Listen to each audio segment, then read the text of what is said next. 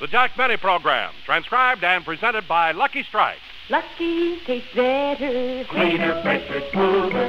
Lucky tastes better. Cleaner, fresher, smoother. For Lucky Strike means fine tobacco, richer tasting, fine tobacco. Lucky tastes better. Cleaner, fresher, smoother.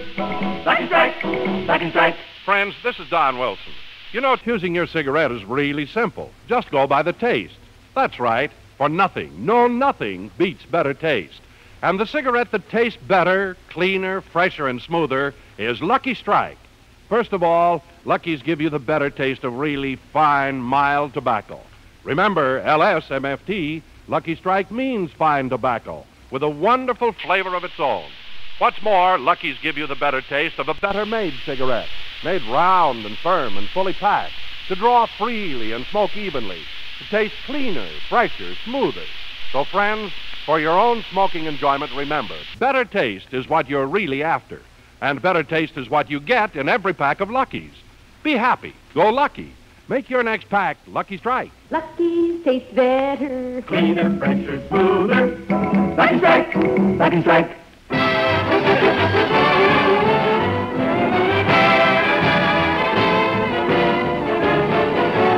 The Lucky Strike program starring Jack Benny with Mary Livingston, Rochester, Dennis Day, Bob Crosby, and yours truly, Don Wilson.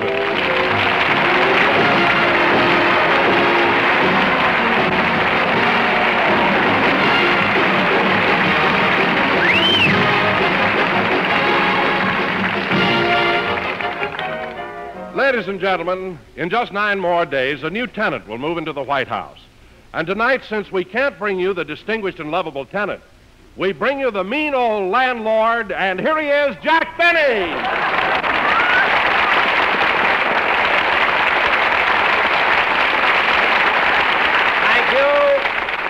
Thank you. Hello again, this is Jack Benny talking, and Don, that's the most ridiculous thing I ever heard, saying that I own the White House. But, Jack, what I said isn't so ridiculous. Technically, as a citizen and taxpayer, you do own the White House. Look, Don. You own all the buildings in Washington. The Capitol, the Library of Congress. Don. The United States Post Office. Don. The United States Supreme Court. Don. The United States Mint. Don, stop it. What'd you say? The Mint? What'd you say, Don? I thought that'd get you, but, Jack, it's true. You own it, I own it, all the taxpayers own it. It's like being a stockholder in a corporation, like the American Tobacco Company. Well, Don, that's a very good comparison because everybody knows that the United States Mint is round and firm and fully packed. And if it isn't, it will be on March 15th. That I know. March 15th? What happens on that day? Well, Don, you wouldn't know about this, but people who earn over $500 a year have to pay taxes.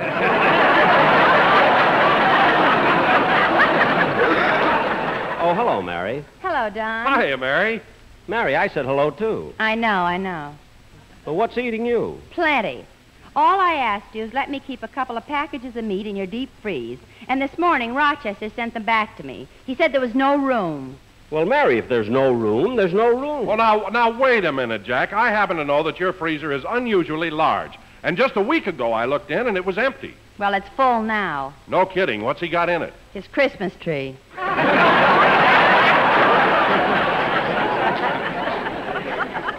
All right, what's wrong with preserving a Christmas tree? Jack's right, Mary.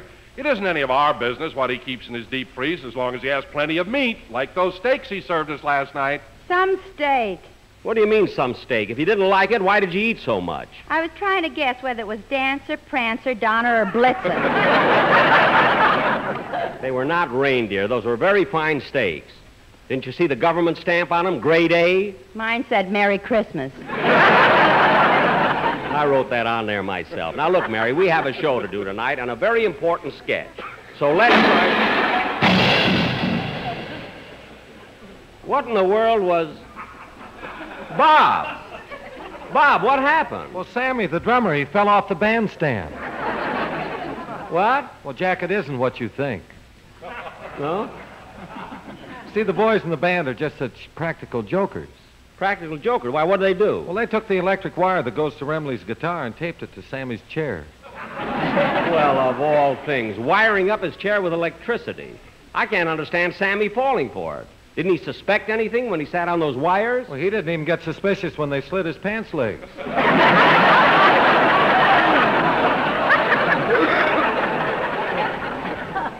Slit Sammy's pants leg? Yeah, they didn't have to shave his head. That I know. But, Bob, I think the boys are going too far. Sammy could have gotten electrocuted. Oh, well, that's what the boys figured. So last night they took him to a cafeteria and told him to order anything he wanted. Bob, you mean you went with him? Oh, no, Jack, no. Don't you remember I was at your house? Oh, yes, yes. Hey, by the way, what kind of steaks were those you served last night? Huh? Well, I went to bed, and every time I turned over, I heard sleigh bells. Now, cut that out. I invite the whole gang over for a steak dinner. Instead of being grateful, you all make cracks about it being reindeer. The only one that hasn't is Dennis. I can't talk. I've got an antler stuck in my throat.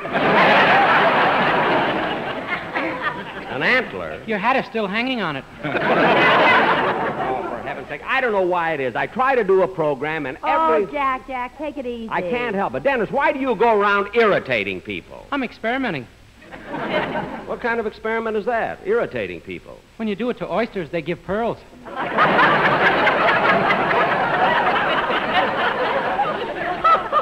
Mary, you talk to him, will you? Dennis, you better sing your song. Okay.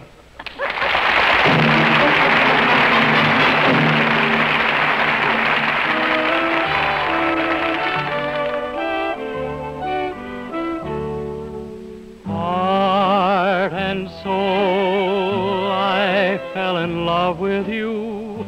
Heart and soul, the way a fool would do, madly, because you held me tight and stole a kiss in the night.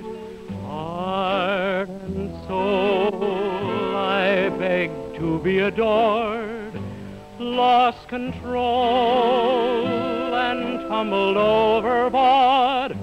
Gladly, that magic night we kissed, there in the moonlit. Oh, but your lips were thrilling, much too thrilling. Never before were mine so strangely willing, but now I see what one embrace can do. Look at me, it's got me loving you madly. That little kiss you stole held all my heart and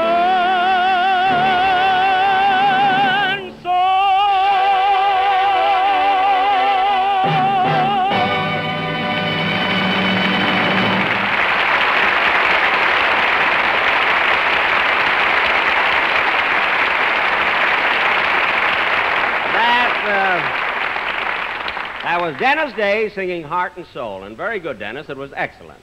And now, ladies and gentlemen, who can that be? Hello? Hello, Mr. Benny. This is Rochester.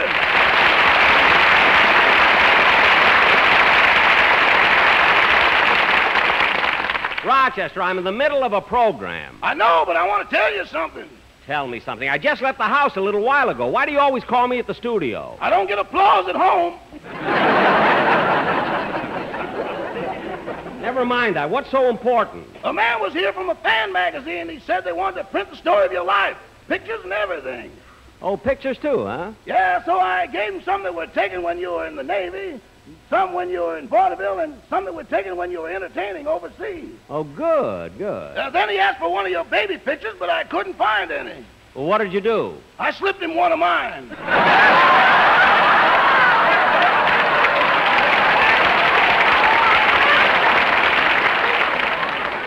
What? Then he asked me a lot of personal questions, And I told him you were the nicest, kindest, and most considerate man I ever worked for. Well, thank you. Then he brought up the subject of your generosity. Uh-huh. So I told him for Christmas you gave me a bonus of $5,000. You told him I gave you $5,000? What made you think he'd believe that? Boss, when he didn't question the baby picture, I knew he was vulnerable.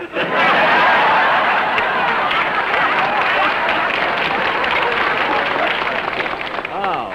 Now, Rochester, I have to get back to the program, so I'll see you later. Goodbye. Goodbye. Oh, say, boss. What now? A few minutes after you left the house, an electric fuse blew out and your freezer went off.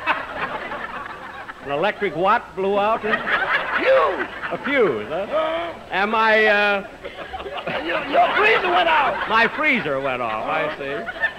Good. Well, what happened to all the things I have in it? Well, your Christmas tree is all right, but 2 snakes thawed out and ran up the chimney.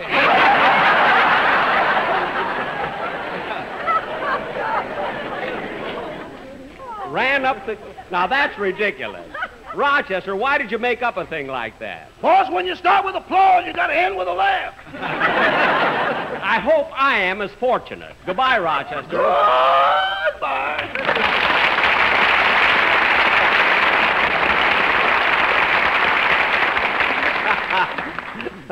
You know, Rochester may not be a good butler, but he certainly... What's the matter, Jack? I wrote an ad lib in here, and I can't find it.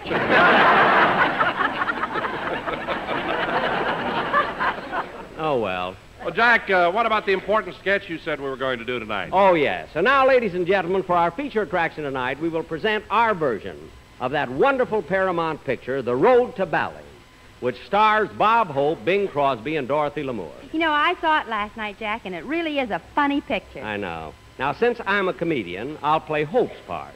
And since Bob Crosby is Bing's brother, he'll play his part. And Dennis... Okay, but I look lousy in a sarong. Look, you're not playing Dorothy Lamour's part. You're going to be a native we met in the jungle, a headhunter. A headhunter? Yes, and before we start, go hunt for your own. Well, time I had a joke in here anyway. Now, as a matter of fact, we were going to have Dorothy Lamour on the show, but at the last minute, something happened. She wanted money. Oh, quiet. Now, Mary, you're going to be Dorothy Lamour. Okay, but with Bing and Bob in the picture, who's going to get me? The May Company, if you keep making those cracks. Now that we've done all the casting, let's get on with our sketch. The Road to Bali. Wait a minute, Jack. What about me? Oh, yes, Don, you've got a very important part. I have? Yes, paint a white line down your back. You're going to be the road.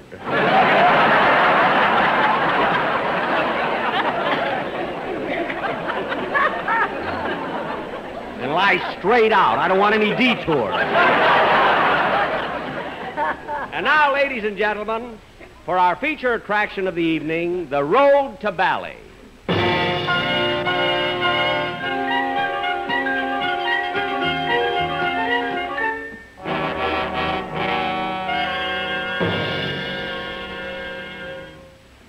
My name is Bob Hope.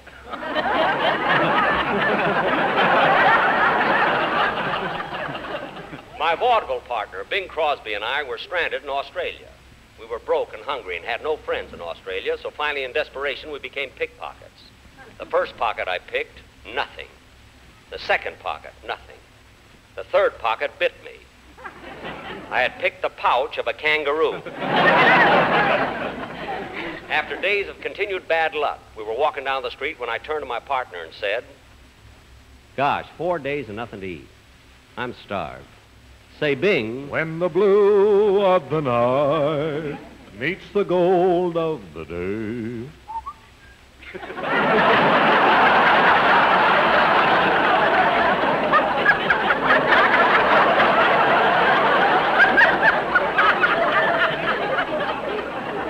I knew there was something Bing could do that he couldn't. Bing, I can't understand why I'm a failure. I'm a talented dancer. I'm a wonderful singer. I'm a great actor. I'm a big star. You're a big hand. Look, it's Bob Hope.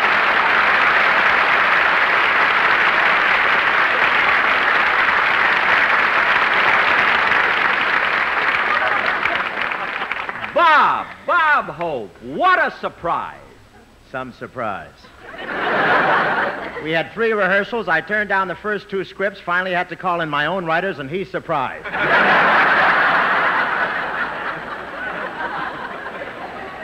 Look, Bob. You can go home if you want. I've got a monologue here that will run through Amos and Andy, Edgar Bergen, and right up to the weather report. Weather report? Dull today, funny tomorrow.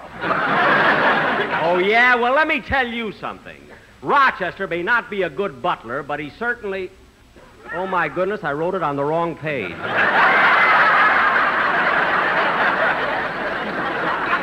Bob, I'd like you to say hello to the other...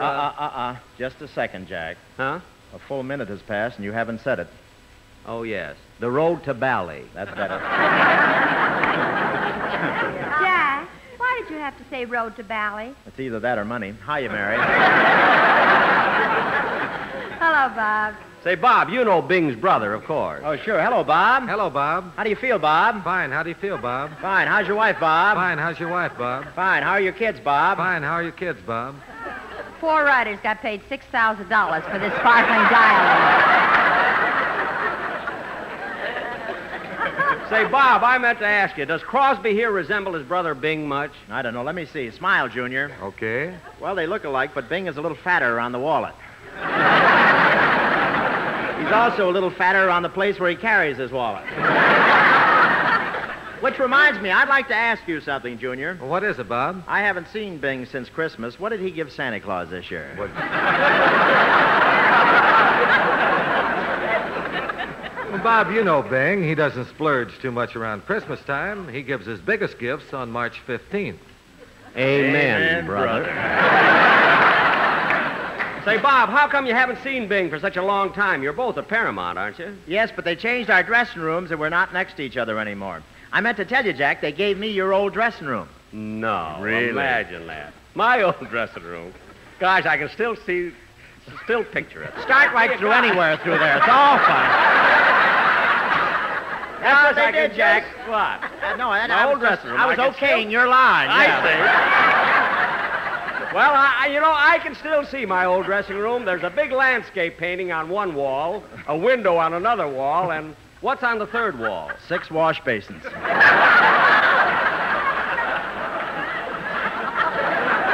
Now, Bob, let's get going. I won't talk until you look at your watch. Oh, yes, road to Bali, road to Bali. Gosh, 2 minutes go fast here. Thanks, Jack. Now, there's something I want to do for you. What's that? Well, I wrote special lyrics to my theme song, Thanks for the Memory, and I'm going to sing it to you with a Sportsman's Quartet. Oh, that's swell, Bob. Come on, let's hear it. Okay?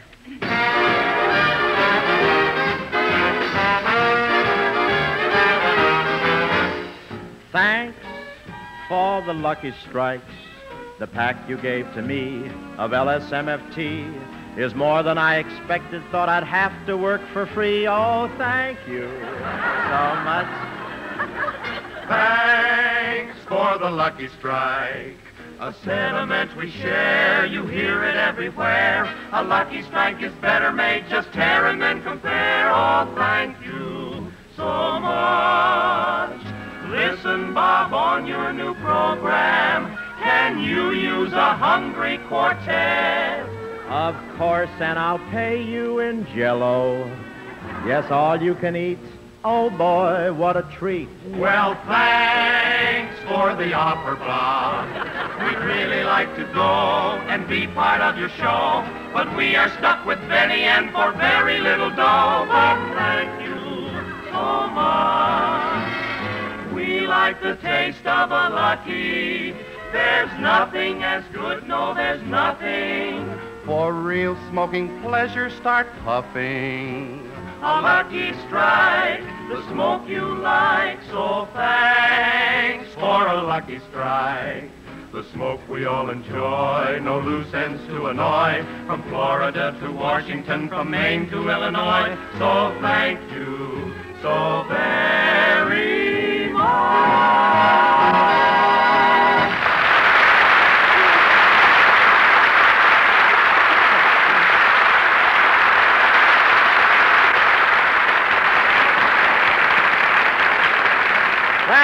That was wonderful, Bob. Not only did you sing the Lucky Strike commercial well, but you've got the only nose that can tear and compare.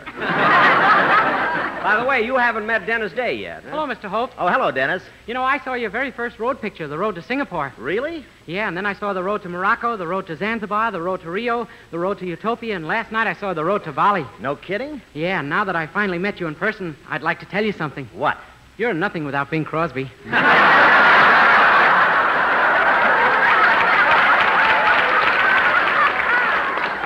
Why, you E-flat idiot.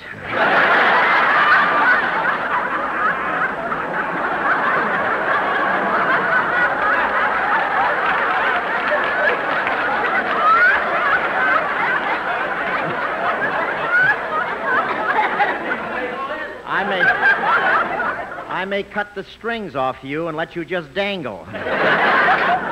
Is this fugitive from Glockamora sticking his tongue out at me? No, that's an antler.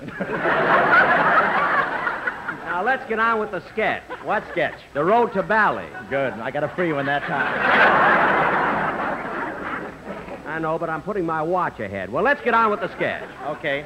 Hey, Jack, who's that lying down on the floor? That's Don Wilson. He's the road. He certainly got the valley for it.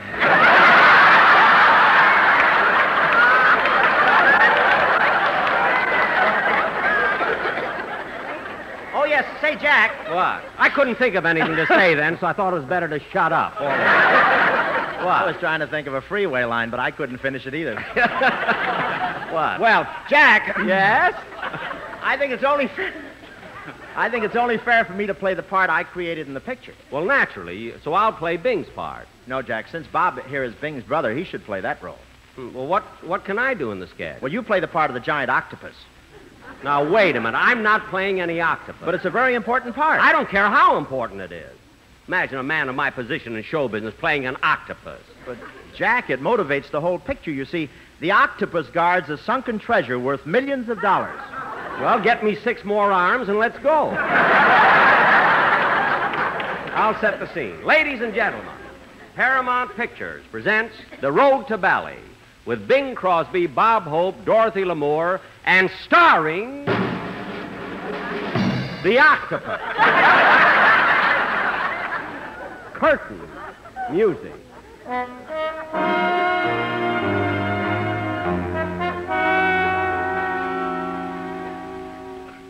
My name is Bob Hope. Crosby and I left Australia bound for the South Sea Islands to look for sunken treasure. We landed on the island of Vatou and became hopelessly lost in the jungle. For days, we wandered through a tangle of vines, and then we came to a rubber plantation, went through it for quite a stretch. Rubber stretch? If I'd known I was going to get dialogue like this, I'd have worn top hat and white tie. No pants. You got to get laughs, you know. As we reached a clearing on the other side, we were surrounded by a fierce tribe of cannibals and their beautiful white princess. And my agent. The princess came up to me and said, Me native princess, who you? Oh, how do you do, ladies and gentlemen? This is Bob What's Cooking Hope, telling all you cannibals that while I'd like to bring you joy, don't look at me when you want to put something in the pot, boy. No worry. My tribe not eat you. You very handsome man. Oh, wait a minute. You don't look like the real princess. Real princess not here. She want money. All I want is you, baby. Kiss me, Toots. Hey, wait a minute, Dennis. You read my line. Oh, no, I didn't. Yes, you did. Look at the script. It says Bob. That's me. It says boob. That's me.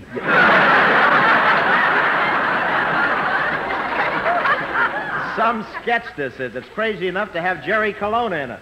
Greetings, Git. Sorry I'm late. Oh, wait a minute. You're not even in this sketch. How can you make love to the princess? I don't ask questions. I just have fun. Hey, Bob, what about me? Beat it, Octopus. You come in later. Oh. Well, I'm getting out of here. Come on, Bing. When the blue of the night meets the gold of the day.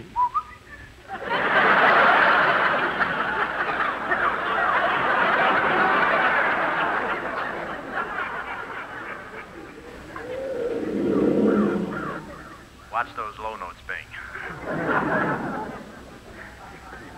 We resumed our long trek through the jungle. Then our bad luck began. We had no food or supplies. At night, we had to light fires to keep the animals away. Then our water supply ran out. We had nothing to drink. We went 3 weeks without a bath. Then the animals started lighting fires to keep us away.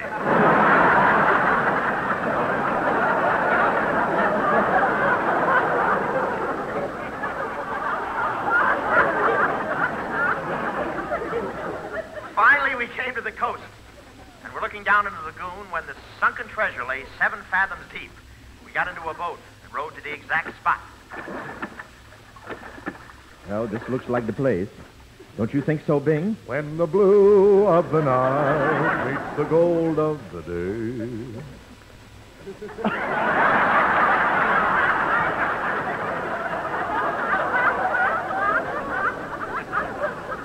Now, look, I'll put this diving helmet on you. There. Now go over the side and look for the treasure. Attaboy, Bing. Go down and get it. Here comes the giant octopus. That's me, folks. Oh, my goodness.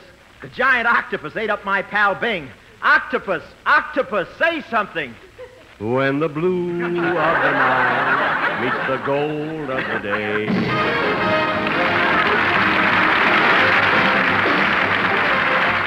Ladies and gentlemen, the flood of increased enrollments in our schools will create a critical situation within the next few years unless action is taken now. By taking an interest in our schools, all of us can help make sure that the community we live in gets the best education for the money it spends and provides the best possible educational opportunities for our children. So please join and work with local civic groups and school boards. Remember, better schools build a stronger America. Thank you.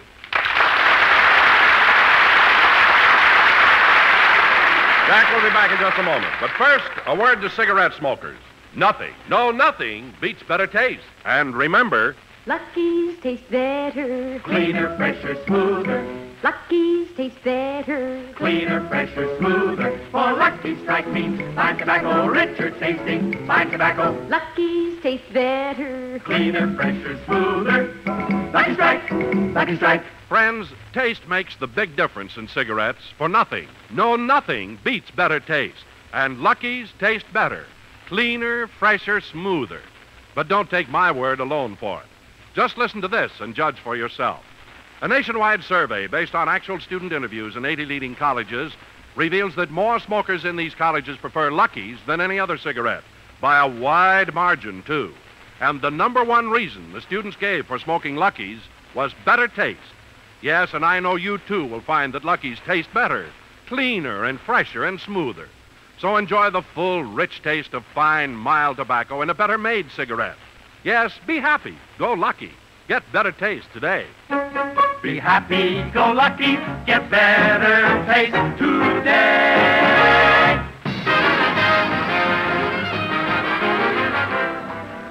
Bob, I want to thank you for appearing on our show tonight and letting us do a parody on your picture, The Road to Bali. Oh, I'm glad to do it, Jack. Good night, Bob. Good night, Jack. So long, folks.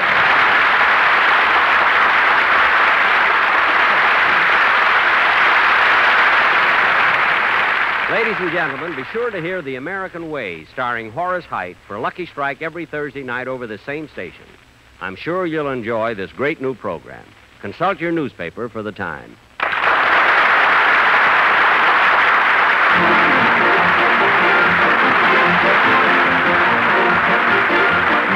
The Jack Benny program is written by Sam Perrin, Milt Josephsberg, George Balzer, John Tackerberry, and produced and transcribed by Hilliard Marks. The Jack Benny program is brought to you by Lucky Strike, product of the American Tobacco Company, America's leading manufacturer of cigarettes. Stay tuned now for the Amos and Andy Show, which follows immediately over most of these same stations. This is the CBS Radio Network.